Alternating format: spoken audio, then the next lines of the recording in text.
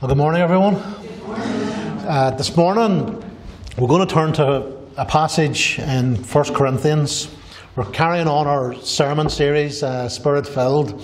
We've been looking at the fruit and the gifts of the Holy Spirit this last few weeks, as we all know. And really the point behind the whole thing, I suppose, for me touching this is a number of things. But one of the things is that we need in the church people of character, which is the fruit of the Spirit: love, joy, peace, patience, and so on.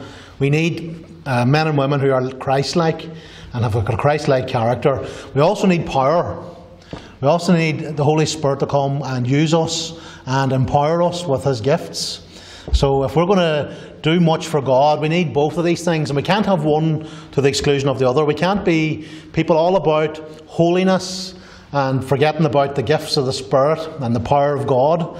And we can't be people who are running after the gifts without a keen desire to become more like Christ and to be holy. So we need to hold both these things together, and we need to have them both operating and at work within us.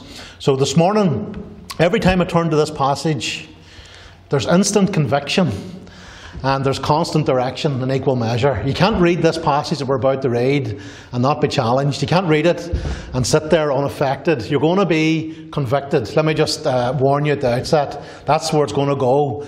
It's just such a deep and challenging portion of Scripture. It's a famous chapter. It's a beautiful chapter. It's challenging.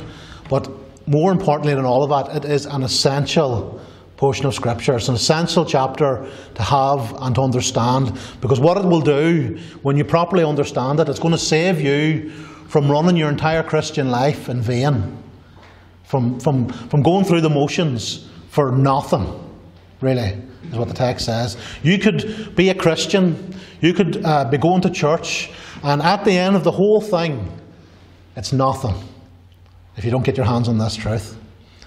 It's massively important. Let's open, please, 1 Corinthians 13 and read the extremely beautiful and extremely challenging words of the Holy Spirit here through Paul. The title over the chapter in my Bible, the ESV, is The Way of Love. Okay, but I want to back up a bit. Because the chapters are divided and they're not inspired divisions. I believe just to help us to come through is to come to chapter 12 and verse 31. We'll begin reading there and we'll carry through 13. It says this: "But earnestly desire the higher gifts, and I will show you a still more excellent way." Here is the more excellent way of what the Corinthians were up to. They were into the gifts. They were full of gifts. They lacked no gift as they waited for the return of the Lord. But here's one thing they lacked. And I'm going to show you a still more excellent way, says Paul. "If I speak in the tongues of men and of angels, but have not love, I'm a noisy gong or a clanging cymbal. And if I have prophetic powers and understand all mysteries and all knowledge, and if I have all faith so as to remove mountains, but have not love, I am nothing. If I give away all I have, and if I deliver up my body to be burned, but have not love, I gain nothing." Love is patient and kind. Love does not envy or boast. It is not arrogant or rude. It does not insist on its own way. It's not irritable or resentful. It does not rejoice at wrongdoing, but rejoices with the truth. Love bears all things, believes all things, hopes all things, endures all things. Love never ends, never falls. It's never defeated. As for prophecies, they will pass away. As for tongues, they will cease. As for knowledge, it will pass away. For we know in part and we prophesy in part. But when the perfect comes, the partial will pass away. When I was a child, I spoke like a child. I thought like a child. I reasoned like a child. When I became a man, I gave up childish ways. For now we see in a mirror dimly, but then face to face. Now I know in part, then I shall know fully, even as I have been fully known. So now faith, hope and love abide, these three. But the greatest of these is love. Pursue love and earnestly desire the spiritual gifts, especially that you may prophesy. And we'll leave it there this morning. Let me just point out a few things about this chapter, about what it is and what it isn't. Firstly, it isn't, just let me get my notes here, because I'm a slave to notes. This is not Paul teaching the church that the pursuit of love is to replace the pursuit of spiritual gifts.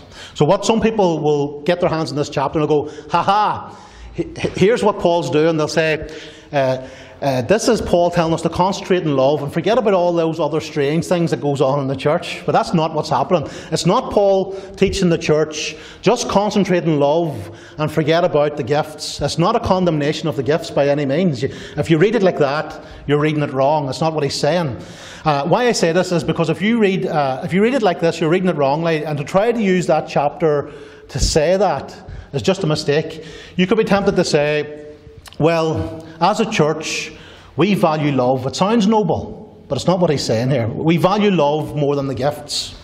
After all, this chapter is all about the more excellent way, isn't it? And the more excellent way is all about love. So we'd rather concentrate on love and to the exclusion of the gifts. But to think like that is really to misunderstand the text. That's why I read the bits on the top and the bottom. And when you set the chapter into the whole discussion of chapter 12 to 14, he's not telling us to pursue love and forget about gifts. Did you get that? Paul is arguing here that the gifts must function in the context of love. That the gifts must be used motivated by love. That don't use the gifts without love.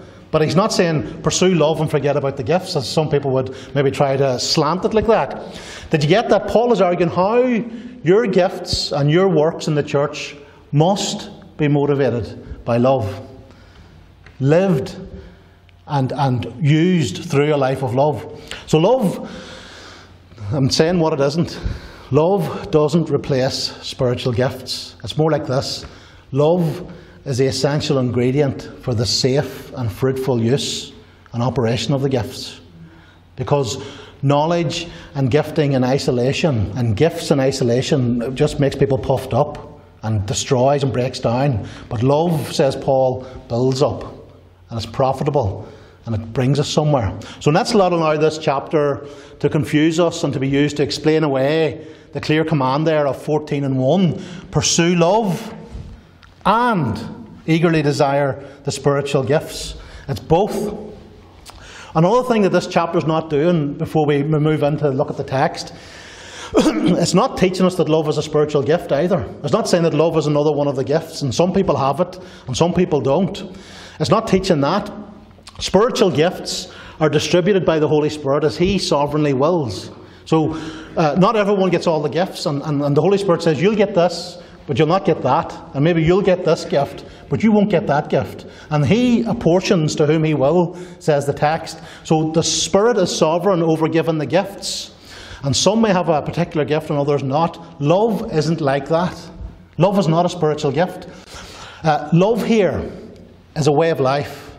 And it's for you. And the Holy Spirit wants to work this fruit of the Spirit into your life. It's not like some people have really got this gift of love and I don't. No, God wants us all to be living a life of love. He tells us love is a way of life. He says we're commanded to love. We're to chase after it. Pursue it. That's what it means. We're to be hunting after love. Because in ourselves, love's hard to get our hands on. That's why we have to pursue it. It's hard to get to the place of love. He says run after it. He says pursue it diligently. But He says it's for you. So He does. We cannot be commanded to have any particular gift, but Scripture over and over again, it commands us. It says love one another. It says pursue love. It says you must be rooted and grounded in love. It says walk in love. It says let all that you do be done in love. That everything you do is to be done in love. That's what the Scripture says. So love isn't a spiritual gift. It's an essential fruit of the Spirit. We're commanded to walk in it as a way of life. This is why it's important. Now I want to walk through the chapter in 3 chunks. over the next 2 weeks. We're not going to do it all this morning. I just found that as we came to the last point, I wanted just to take that aside and deal with that next week and really concentrate on the first 2 points that I want to make. Verses 1 to 3 teach us about the essential need for love. And verses 4 to 7 teach us about the essential characteristics of love, what it is. And verses 8 to 13 next week teach us about the eternal permanence of love. It abides forever when the gifts will pass away. And we're going to discuss that next week. Firstly, let's get our Bibles open and look into the first 3 verses. The essential need for love. How essential love is. Before we get on to the definition of what it is. He says there, I want to read it again. If I speak in the tongues of men and of angels but have not love, I'm a noisy gong or a clanging cymbal. And if I have prophetic powers and understand all mysteries and all knowledge, and if I have all faith so as to remove mountains, like you're a man of faith if you're seeing that type of an effect, if you're seeing miracles happen as a result of your prayers. But if you've not got love, I am nothing. If I give away all that I have, and if I deliver up my body to be burned but have not love, I gain nothing. That's what he's saying there. So if the Apostle James taught us that faith without works is useless, well, Paul here is teaching us that works without love is useless. James tells us faith without works is useless, is bogus. And Paul is clearly telling us here, to the brow of our nose really, Scripture doesn't hide anything from us. He says works without love is useless. No good. Don't go there. The one who would move in the gifts and move in this Christian life had better be moving in love. That's the point. I mean, these 3 verses are very straightforward and we ignore them at our peril. We can't miss the point. We don't need to be a rocket scientist to get it. He's just banged it home time and time again, and there's no great interpretation needed. He just says, you're nothing. It's no good. It's useless. So it doesn't matter what gift you have, if you've all the gifts to the highest degree. That's the type of language he's stressing. He's going, even if you had all the gifts to the highest level, to the greatest anointing in all your giftings, and yet every one that the Holy Spirit could throw at you, and you don't have love, no good. It's over. You lack everything. You gain nothing. You're wasting your life. You're wasting your time. You're not what you think. Because you could be deceived. You could be thinking, God's using me.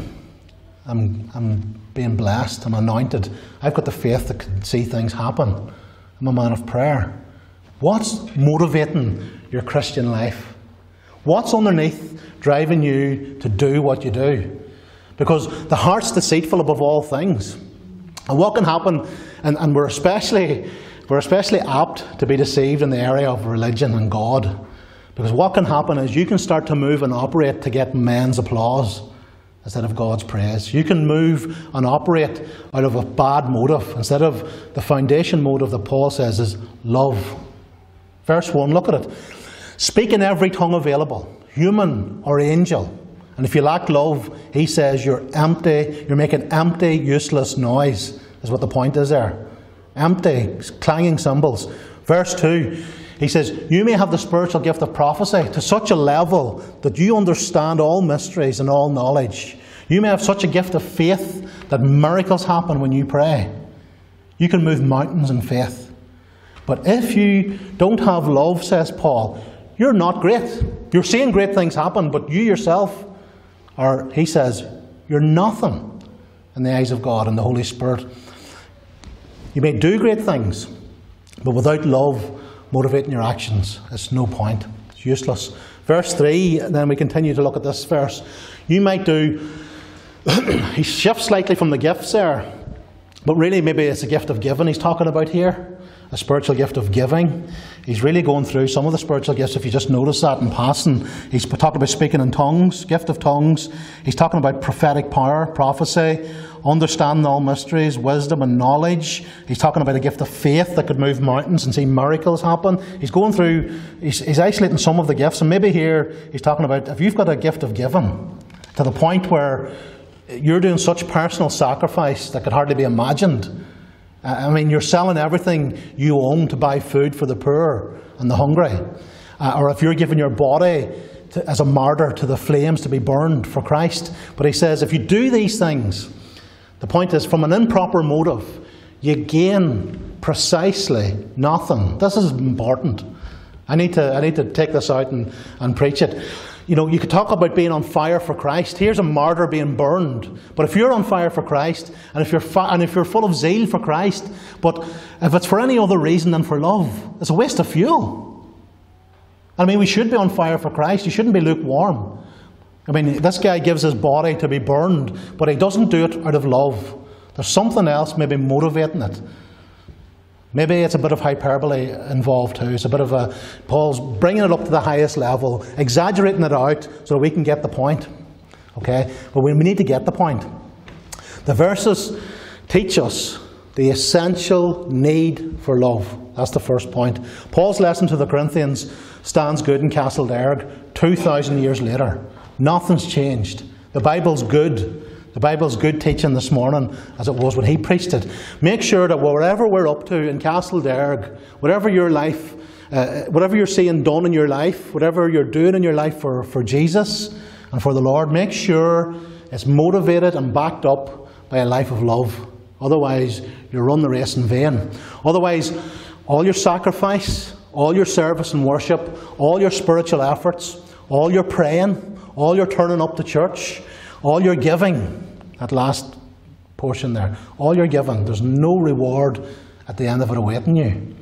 It has to be love. God isn't impressed by mere action or shows of display done to increase our own reputation or to boost our self-esteem. Maybe we come to church because we want to get a little kick. It makes us feel better, but it must be out of love for God. We want to come and worship Jesus, and love for other people, that we want to see him use us in our own lives, in our own families, in our own workplace, and in our own town. That it's not a selfish walk that you're walking for me. I come to church because I get helped, or I get this. It's good to do those things and God will help you. But underneath the whole thing, it must be undergirded and underpinned by love, primary. God rewards and recognises the man or woman's efforts done out of love. And God searches our hearts and he examines our motives, and he tests our deeds and actions. And when it comes to serving him, God, when it comes to analysing our service of him, I want to put it like this: God is massively motive-minded. Like, he can see right through what's going on. So let's ask ourselves this morning, this is point one, the essential need for love. Do we have that essential ingredient at all? Are we aware of the need for it, and do we have it? We need to pray if we've been walking aimlessly, if we've been just going through the motions with Jesus. And we need love. That'll fuel your life. That'll keep you going. Are all our efforts in fact amounting to anything or nothing? It really is that serious. It really is. Secondly, we're going to move on into the next bit of the text. Paul teaches there about the essential need for love, and then Paul teaches in verses 4 to 7 the essential characteristics of love. What is it? How do you define it? What's God asking of us? Let's read verses 4 to 7 anyway. Let's go through it again. Verse 4, the essential characteristics of it. Love is patient and kind. Love does not envy or boast. It is not arrogant or rude. It does not insist on its own way. It is not irritable or resentful. It does not rejoice at wrongdoing, but rejoices with the truth. Love bears all things, believes all things, hopes all things, endures all things. Love never ends. So, this is why it's challenging. I warned you at the outset, you're going to be convicted. I mean, if you can read that and not feel the Holy Spirit moving and challenging you, there's something wrong. Because this is a supernatural love. This is not something that just appears in the human heart without God getting involved. This is something that we need God to move in us and through us to accomplish. We're not capable of ringing the bell on these texts. We're not capable of it without God coming into our life and helping us along. God, who is love. God is love. And he can come and he can change our hearts. So this love is basically a description of everything the Corinthians weren't. If you go through the letter, you'll read that everything that he's saying about love, that there's something in the letter where they fell down on this characteristic. Love is patient and kind. The Corinthians were not patient and kind. They were going ahead at the Lord's table. They were getting drunk. They weren't bothered about the people who were poor in the church or waiting for them. Love does not envy or boast. The Corinthians were full of envy and boasting. They were setting themselves up about one man is better than another man. I'm of Paul. I'm of Apollos. I'm of Peter. I'm of Christ. And they were fighting about who was the best man to listen to, maybe. And they were causing division in the church by being fleshly in their approach to Bible teaching. They were causing division due to boasting and arrogance, which is not love. Love keeps no record of wrongs, doesn't rejoice in wrongdoing. These believers were taking each other to court. Paul calls them out and he says, you're already failing in this area, you're taking each other to court. So we can see why, in the first instance, Paul wrote this type of a description of love to these people. They needed it. We need it. I need it. We all need it. Anyway, the main thing I think to see here, or one of the main things is to take away from this morning, is this: love isn't a feeling. It's not a nice, warm thing that happens inside. It's not mainly emotional at all. Love is behavioural. Love causes action. It causes a certain type of behaviour. Paul doesn't say, love makes you feel good inside, like the world would tell you. Love is a thing that can come and go, and you feel it some days and you don't feel it the next. It's not about feeling it. Love is a choice. It's a behaviour. It's a pattern of life. Love makes you act good on the outside, not feel good so much on the inside. That's what love's about. Love makes your character change. Love, he says, it doesn't run away quickly. It endures. It doesn't run away quickly. Love endures. He says it is patient. It means suffers long. It means long suffering. Patient. Love is patient. It means it puts up with a lot. That's the type of a description that he opens there with. It endures injury without retaliation. It overlooks offences. It is long-suffering. It is patient. It sticks around. It is also kind, he says next. It gives a lot. As it endures, it also is a given thing. It gives a lot, it endures a lot, and it gives a lot. Love is generous in its nature. It isn't a greedy taker. It isn't a dominator or a manipulator. It doesn't do that. Love gives. It is kind. Just like God is patient and kind, God's children, because God is love and He's patient and kind, God's children who are becoming more like Him will become more and more patient and kind in all their relationships. Love, he says then, doesn't envy or boast or be arrogant. And there's sort of a similar type of pitfalls there, envy and boasting and arrogance. You could kind of put them together. Love doesn't boast or brag. It's not about me. It's not about building yourself up. It's not puffed up.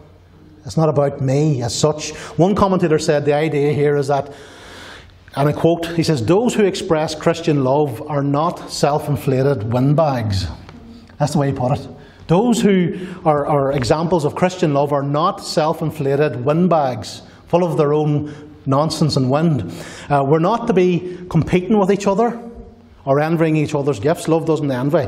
So we go back to the spiritual gifts. This is why it's in here, because we shouldn't be looking at other people and competing against them and going, they've got what I don't have and I'm jealous or I'm envious. And we're not to be bragging when we do have a gift that other people don't have. Again, love doesn't do that. This is why he's put it in here, because it sorts out the gifts and the attitudes in the church. We're not to be bragging or boasting about our gifting or about anything else that we've got from the Lord really in life. What do you have that you haven't received? What do you have that you haven't received from God? So, love rules out competition, competitive attitudes that cause division in the body of Christ. Love builds up. Love is not rude. Love is not rude. This means people who are loving people have a bit of manners, to put it simply. They behave themselves. It doesn't behave improperly towards other people. It doesn't step out of line and step on top. It is not rude. It is not disrespectful. It shows respect. Some men's arrogance is such to the extent that they've got a chip on both shoulders to such a level where there's an inappropriate, well, to use the biblical word, an inappropriate rudeness to the way they conduct themselves, inappropriate attitudes, inappropriate words, behaviour, stem from not only a lack of wit or lack of maturity, but clearly a lack of love.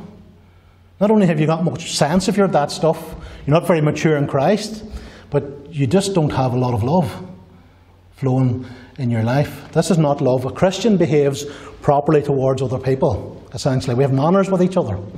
And some people can't help but rudely and overbearingly spout their opinion at every opportunity. They just have to get it out and get their point made, arrogantly assuming that their voice is needed to be heard and followed.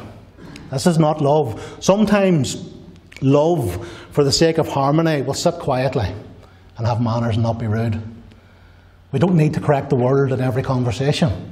Love is not rude. And then he says love doesn't insist on its own way.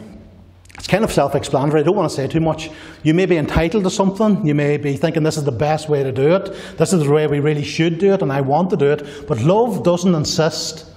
Love is able to forego. Love doesn't insist on having its own way all the time. Love, he goes on. Love is not irritable or easily angered. D.A. Carson said this. This is a commentator. He says, and I quote, "Love is not easily angered. That is, it is not touchy with a blistering temper barely hidden beneath the surface of a respectable facade, just waiting for an offence, real or imagined, at which to take offence. Love isn't irritable or easily angered. It's not like bubbling anger underneath. Love does not rejoice as we move on. We want to push through this. Love does not rejoice at wrongdoing. It rejoices with the truth." This is the type of thing that love does. It works in the proper attitudes to the proper occasion. Meaning that it doesn't hold grudges, it's quick to forgive, it keeps no record of wrongs, and it can move on. It doesn't rejoice in wrongdoing. I mean, to rejoice in wrongdoing means, ha, I've got you now, I'm going to write it down, and you're going to know about it forever. It doesn't rejoice at wrongdoing. It keeps no record of wrongs in that sense. Let me tell you now, if you've got grudges and unforgiveness in your heart towards anyone else in the church, drop it out of love. It doesn't rejoice in wrongdoing, and move on. And it's not really for anyone's benefit, only for yours at the most deepest level. Because grudges and unforgiveness keep you on the hook. They keep you back. So we need to release that. Drop your attitude. And drop even the sniff of an attitude. Because love wouldn't give the impression, I'm just not happy with you and I'm going to let you know it every time I see you.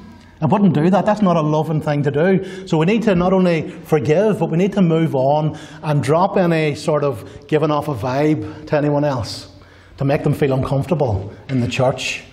Jesus wouldn't do that. The Holy Spirit is not leading you to walk that walk. And if you find yourself tempted to convey your displeasure and your attitude, just repent and leave it there. Keeps no record of wrongs. It doesn't delight in evil, but in the truth. We don't enjoy other people's problems. We don't enjoy dissecting other people's mistakes or failures. Love doesn't delight in talking about gossip, enjoying feeling superior because someone else has fallen. Our attitudes within get correctly aligned when God steps in. The Bible says elsewhere that Christians rejoice with those who rejoice, and they weep with those who weep. The world sometimes weeps when they see people getting on and rejoicing, and they rejoice when they see people weeping. But the Christian's attitude is actually corrected, and our emotions for other people, where they are at in life, we'll come alongside them and we'll move appropriately alongside them. We rejoice with those who rejoice, and we weep with those who weep. And love, what I'm trying to say is, it properly regulates our responses to problems and other people. Love bears all things, as I close this little portion, believes all things, hopes all things, endures all things.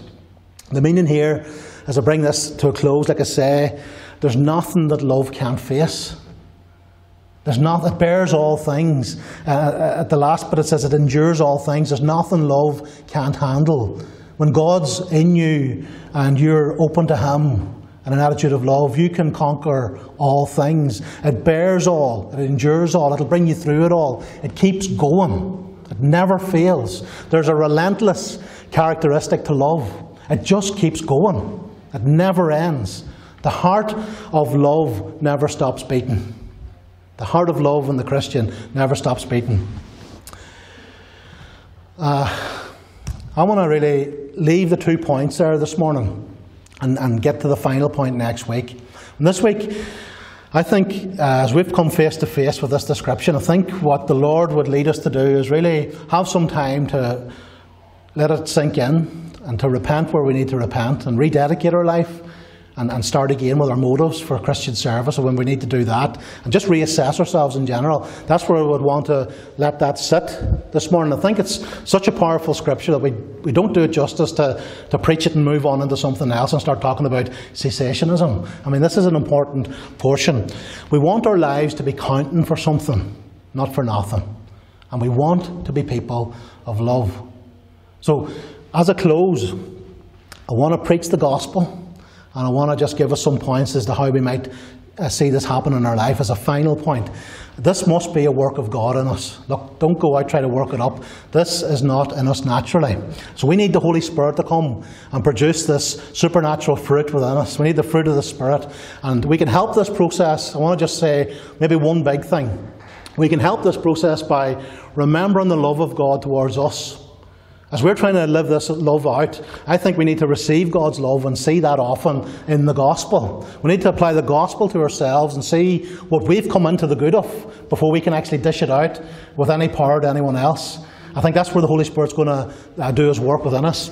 And so it's not possible to actually read that description of love without thinking of the love of Jesus. I don't think it's at some point, if you study that long enough, you're going to come to the Jesus.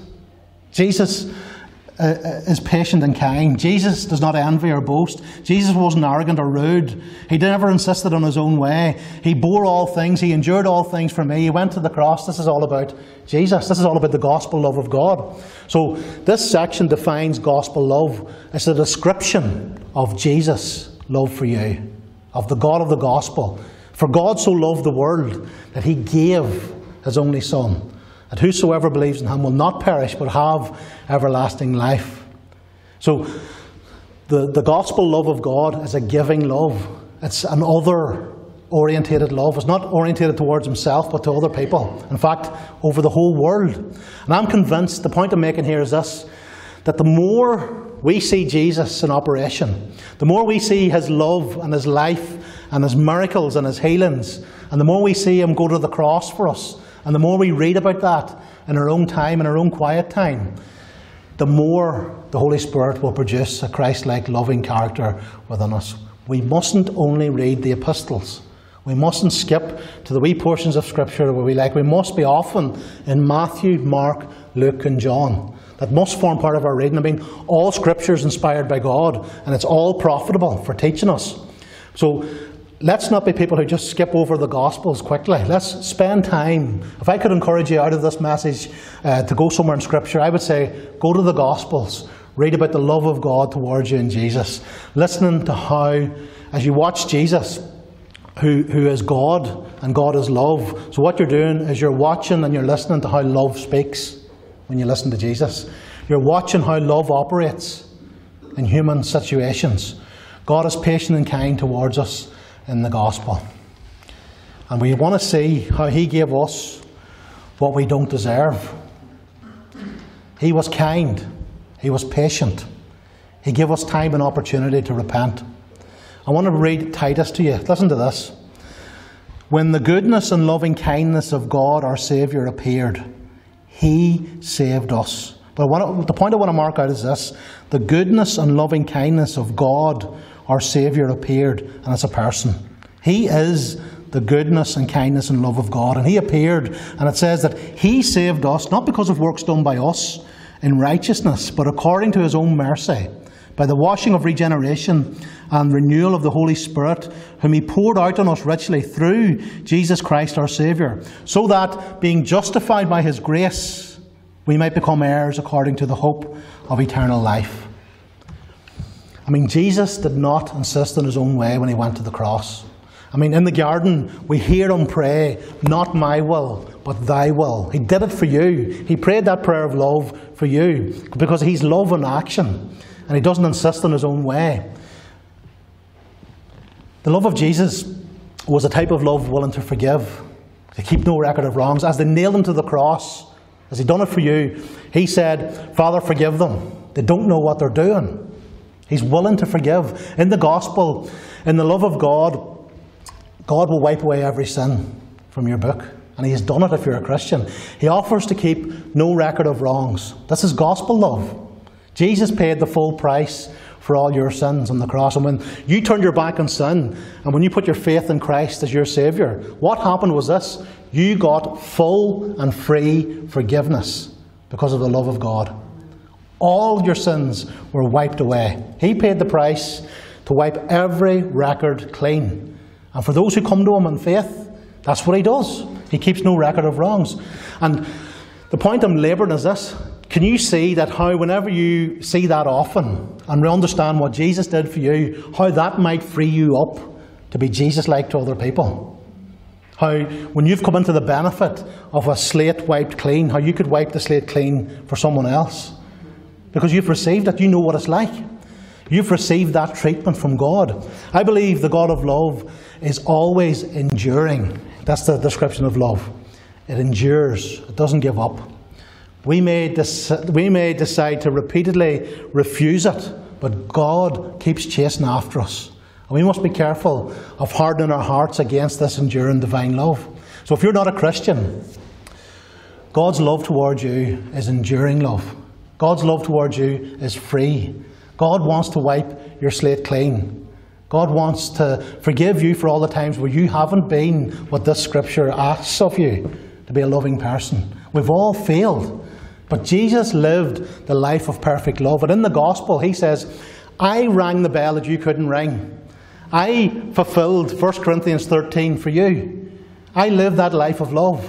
And I am willing to forgive all those who come to me in faith. You can't earn it. I earned heaven for you. You can't earn it. You can't work it up. But what you can do is you can admit you're wrong and you can come to me for free forgiveness. He saved us, not because of works of righteousness that we did. We just read it. But because of his mercy. So there's no pride or arrogance with God's love. It's a humble thing. And he was willing. This is how humble the love of God is as I close this morning. He was spat upon for you. He was willing to endure the mocking for you. He walked to the pillar and was scourged for you. He walked to Calvary and he gave his hands freely to the Roman soldiers and to the degrading abuse, and he was stripped naked for you. That is humble love. That's a love that gives of itself. That's the type of love that God has for you. A love that knows no limits. A love that moves and searches you out. A love that doesn't give up on you. A love that allows itself to be stripped and spat upon. A love that allowed itself to be shamed. A love that humbled itself. A love that goes all the way. A love that dies for you even, so that you can be set free. This is the type of love that bears all things and endures all things. It moves. It achieves results. It's the love that saved you. And God's asking you in your life to replicate gospel love at the foundation of all you do. This is the love of God. Let's respond to it this morning. Otherwise, as Paul says, it's all for nothing. We love him because he first loved us. Amen.